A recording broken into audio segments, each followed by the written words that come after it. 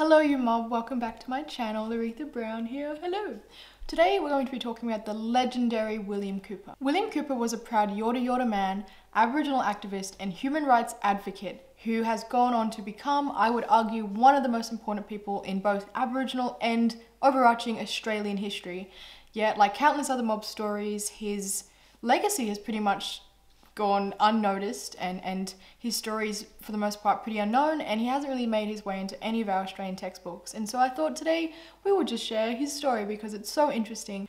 William Cooper for me holds a very special place in my heart. Number one, because obviously of just like the extent of his legacy and how that, you know, some of the policies that he would have helped pass and implement have gone into effect me today as an Aboriginal woman, but also because he's from Melbourne's western suburbs, repping that 301 whoop whoop. And so, yeah, he's just this like local hero, icon arguably. So Uncle William Cooper's activism was most prominent in Australia in the 1930s. And in my last video, I talked a little bit about what was going on at the time. So, for example, the then Prime Minister Robert Menzies declares war, Australia's like involvement in the Second World War. Because of this, you see things like women entering the workforce, and there's a recession at the time, so it's a really poor, era. And there's just, the 1930s become this significant period of economic, social, and political change. So just, that's kind of the area in which Uncle William Cooper was the most active. William Cooper is known primarily for four things? four things. Number one, for the establishment of the Australian Aborigines League, which would go on today to be called the Australian Advancement League, which is based in Northcote. Number two, for creating what would become NAIDOC Week here in Australia. Number three, for organising the first ever official day of mourning ceremony, which would go on to become, as we know it today, Survival or Invasion Day.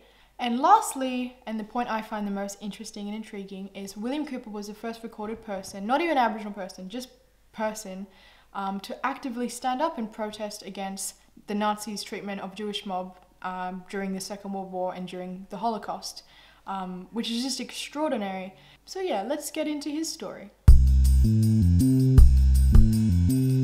So William Cooper was born in 1860 as a proud Yorta Yorta man up in Yorta Yorta territory here in Victoria.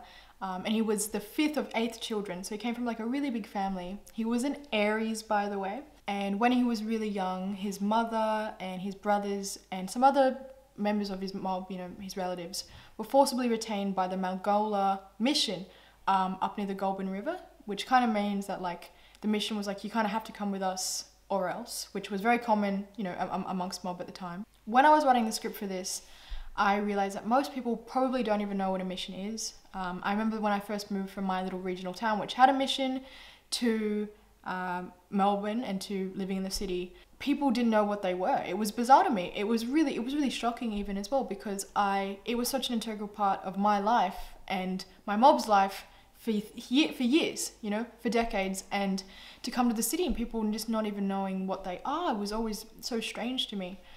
Just quickly, missions were set up by missionaries who were kind of like really strict Christians who wanted to teach all us poor mob Christian ways, and missionaries were really poor places that didn't have very good conditions, and everything was controlled by the white man. It was controlled by these mission managers that would come in line with the church and church values, and the whole doctrine was kind of to convert mob into being good Christians and to be holy and to be civilized and to kind of turn us good, turn us white, and really really evil places. I don't like them at all. Catholics today will actually describe those missionaries who kind of went to Aboriginal reserves as these kind of heroes and these kind of martyrs, because look how generous they are for bringing religion and bringing prosperity to these poor brown people, and they're praised. So there's two sides to it, but no, I've never liked the idea of a mission, but they still exist today. Kempsey has a mission now, Bucketheads has a mission, Coffs Harbour has a mission, Barraville has a mission. Pretty much every regional town, every little country town in Australia will have a history of a missionary or a reserve, or still has one running today. If you want, like, I suppose a kind of crude comparison, you could probably think about like maybe some of the shanty towns in South Africa. It's a complicated issue, but I think it's perfectly explained by IATSIS, who say Aboriginal people suffered poor living conditions and poor health on many reserves and missions with substandard shelter or housing, rations, poor education, employment was controlled, often with rations for payment and wages withheld, and speaking language and other cultural practices were prohibited. Yeah, I could only imagine kind of what William Cooper was going through when that was happening. Just think about the musical The Book of Mormon, who was written by the same guys that created South Park, like my favorite TV show of all time. The whole premise of that kind of award-winning musical was making fun of these white missionaries that they go to Uganda and kind of try and convert brown people into the good Christian ways. Just quickly, just because I feel like I didn't explain that very well, here's a quick video of some of the elders at the Lake Tars mission, kind of explaining what the everyday life was like growing up, in a mish back in the day. So have a listen and just understand that these things are still going on today, and they're still, segregation is well and truly exists still here in Australia, and missions kind of exemplify that. So William Cooper and his family arrive on the mission at Malgola, and the mission manager is this guy called Daniel Matthews. And William Cooper, he's just a little kid at the time, he kind of starts to get into literacy and reading and stuff, and this mission manager is like pretty taken back by how quickly, William Cooper is picking up English and writing skills. From there though, William Cooper's formal education as like a little kid is really sporadic. At the time, there's actually no requirement for mob to attend school. There's no mandatory, like, you got to go to school now. So when he was little, he kind of just moved around the mission freely.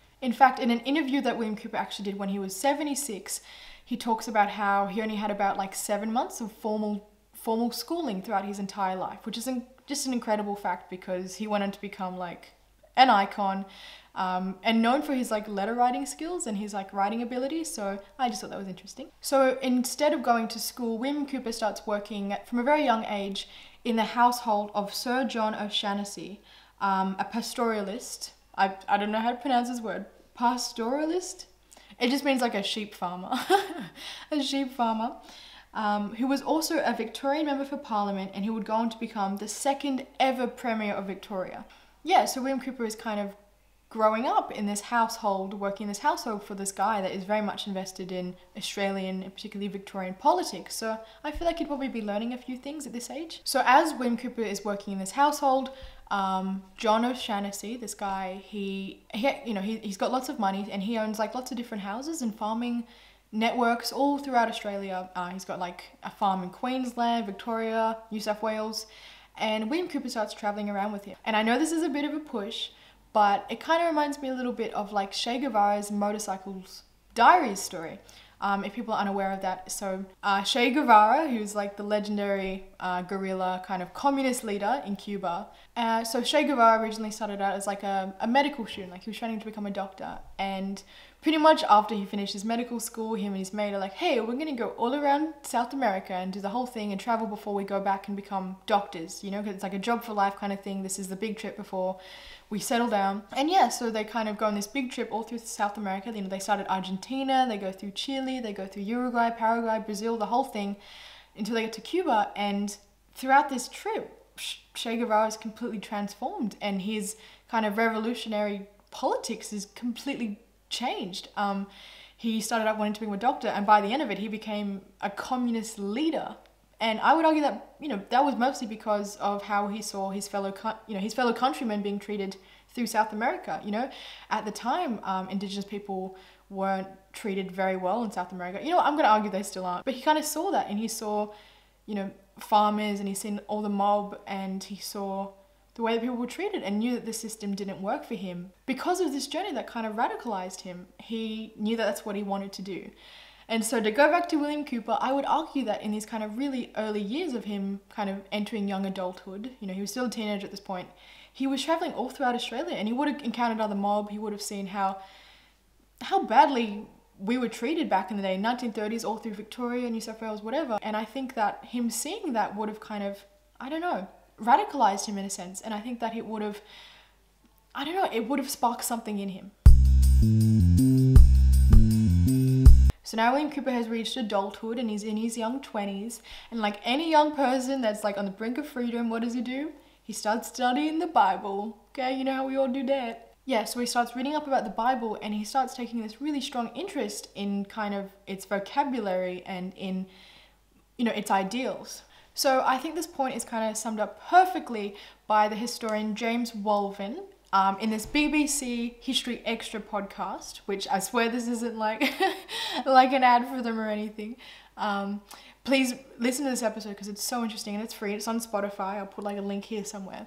But pretty much this historian James kind of argues that, you know, for an oppressed people, in his own example, he's talking about, you know, slavery and slave revolts that happen in the Americas and in the South Americas, and how religion kind of radicalized, you know, oppressed peoples.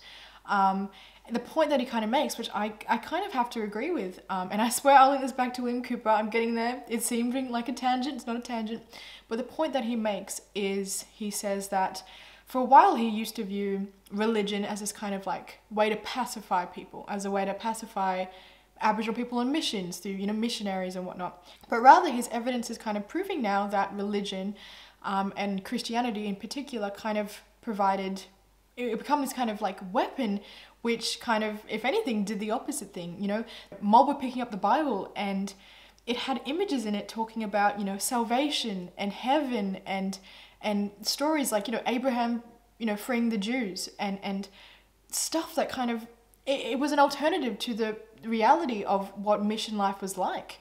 And added with that, you know, you get charismatic, you know, Aboriginal preachers and who emerge now as leaders in communities, and people look up to them, and suddenly it's actually kind of, you know, it's gone from pacifying mob to suddenly kind of being like, actually, you know, I want salvation and I want these things that are kind of described in the Bible, and I can do that myself. And so to link it back to William Cooper, I think that a mixture of kind of traveling around, you know, Australia as a young teenager, and now also reading the Bible and really starting to understand what equality meant, true equality meant, would have really kind of kick-started his avid interest in politics. Yeah, but that's just an idea. I don't know, I'm just theorizing.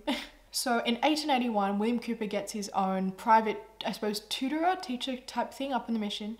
And he starts reading up about people, Indigenous rights movement in, for example, like South America and New Zealand. And so he kind of starts to get an idea of like how to kind of, you know, spark change, which is important for in a few years to come.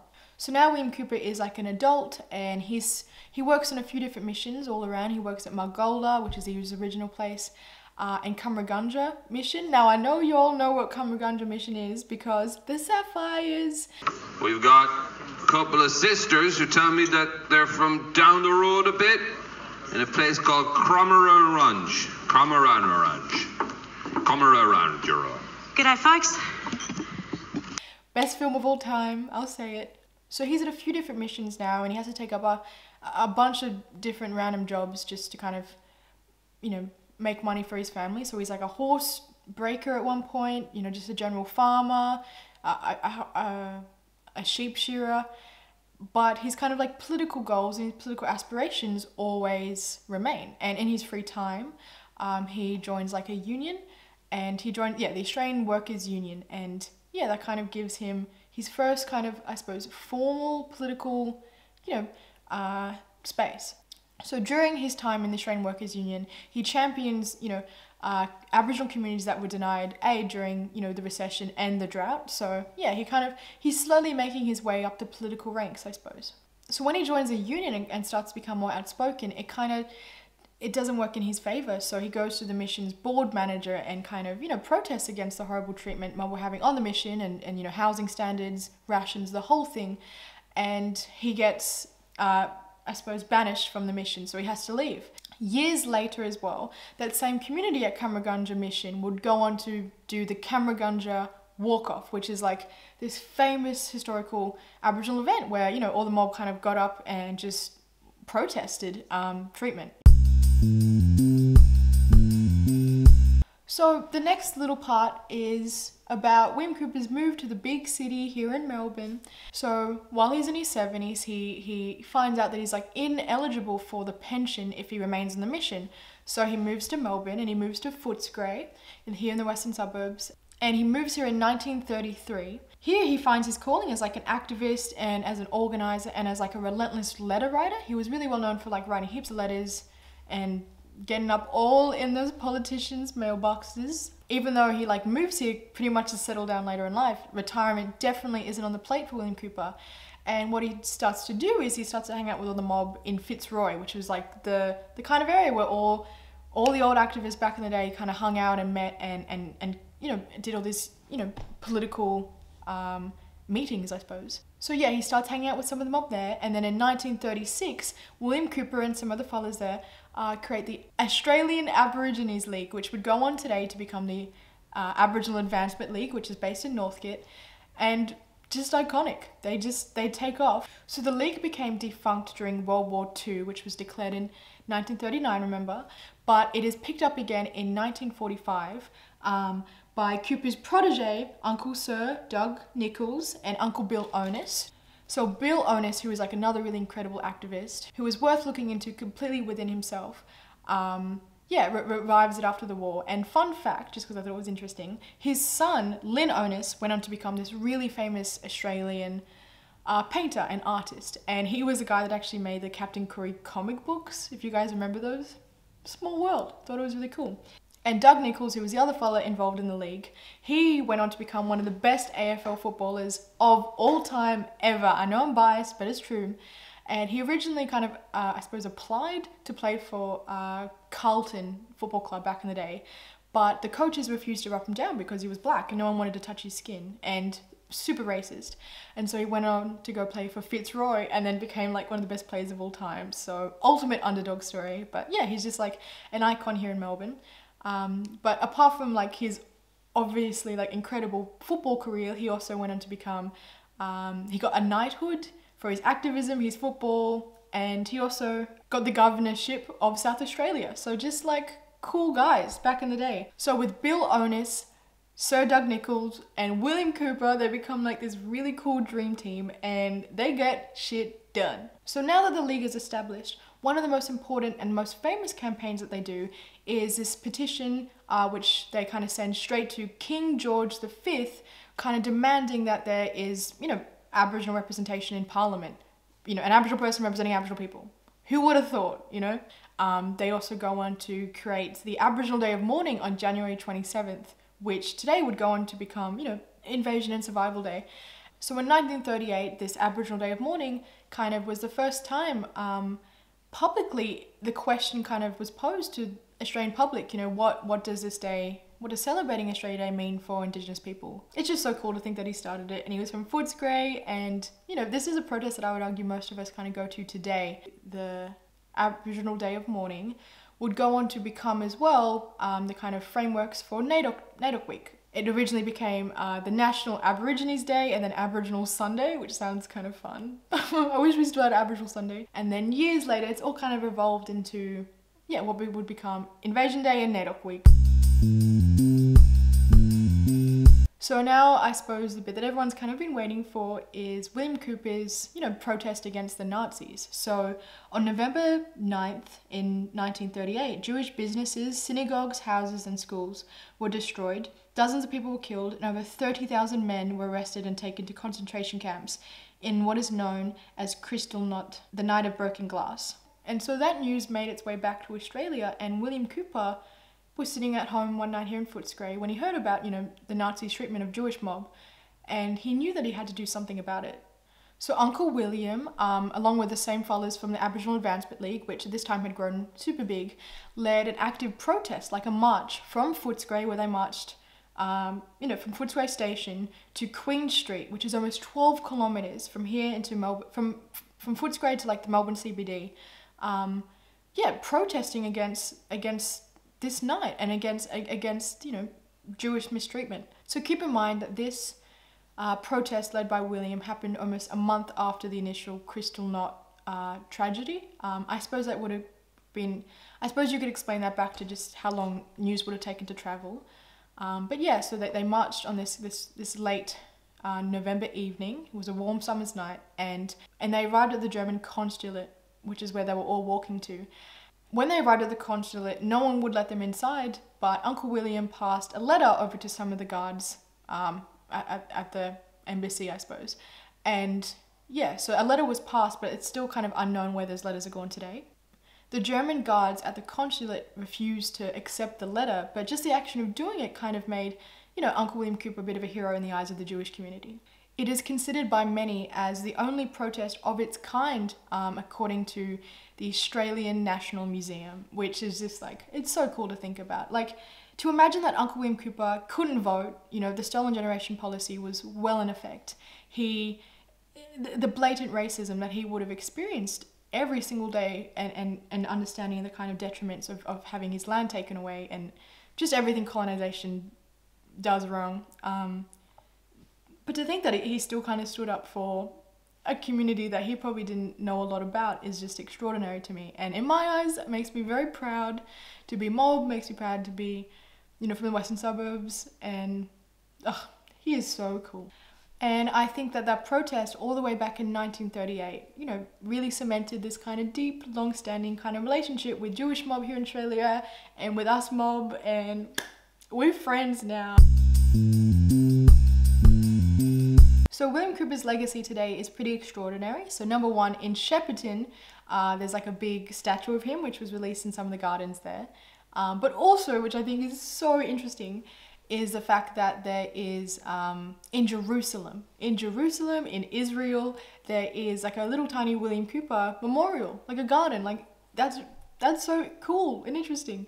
So in 2017, Uncle Bodie, who was William Cooper's grandson, actually flew to Israel to visit that kind of memorial that I was talking about. And honestly, the photos from the trip are so wholesome and it's so lovely to watch, like to look at. So I'm gonna... An emotional visit to Israel today for an Australian Aboriginal family to honor their grandfather, Aboriginal activist William Cooper, who stood up against the Nazi regime protesting the persecution of Jews in Germany.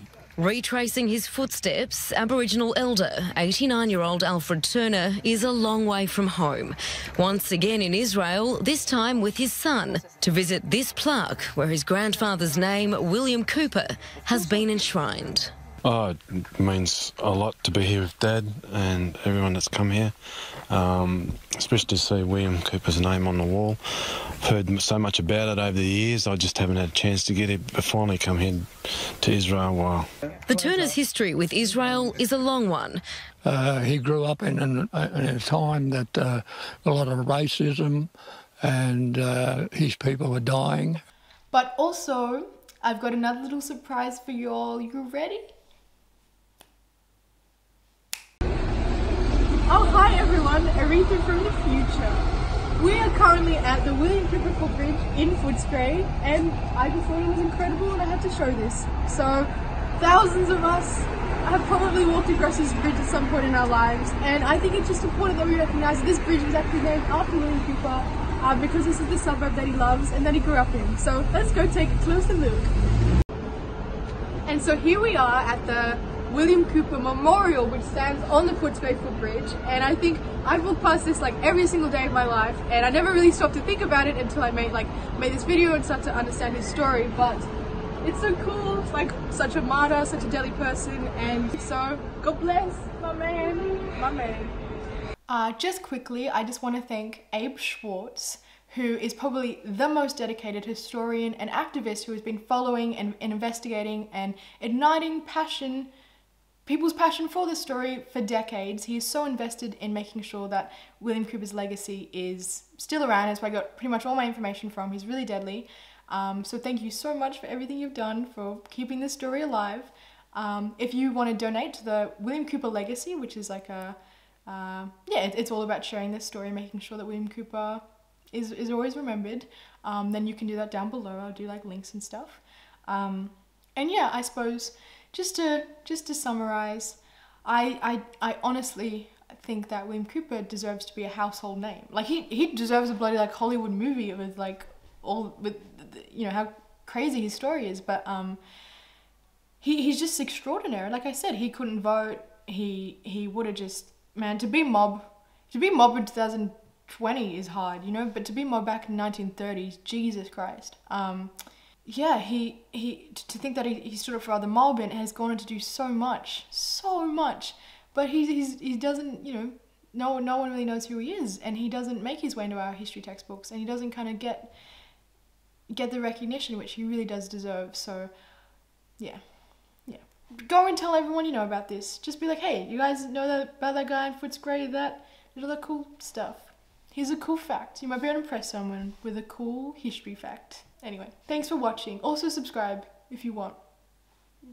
Up to you. Okay. Thank you for watching, guys. Bye.